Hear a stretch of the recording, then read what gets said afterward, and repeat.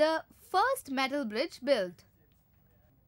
It was the Industrial Revolution which brought about the introduction of metal bridges.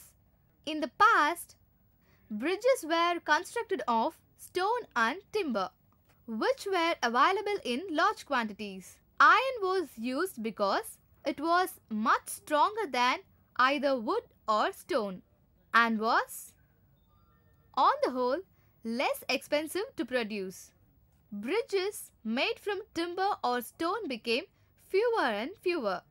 The first ever metal bridge was built in England in 1779. The Coalbrookdale Bridge, which spanned the river Severn, was designed by Thomas Pritchard and built by Andrew Darby.